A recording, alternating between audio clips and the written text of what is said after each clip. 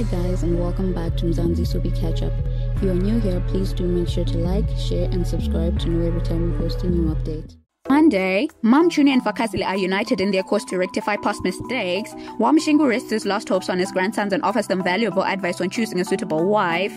Tuesday, Mshengu fights for Mom Junior and Fakazile to see reason, but are they clouded by their hatred towards him, and the brothers are at odds with where they stand when it comes to Fakazile's decision.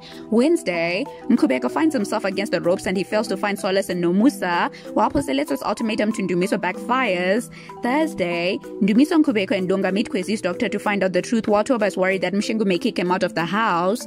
Friday, Mkubeko wakes up thinking everything is back to normal between him and Fakazile, while Toba is tired of cooking for Mshengu and the extended Shabalala family arrives. As always, please don't forget to comment down below your favorite scene for this week.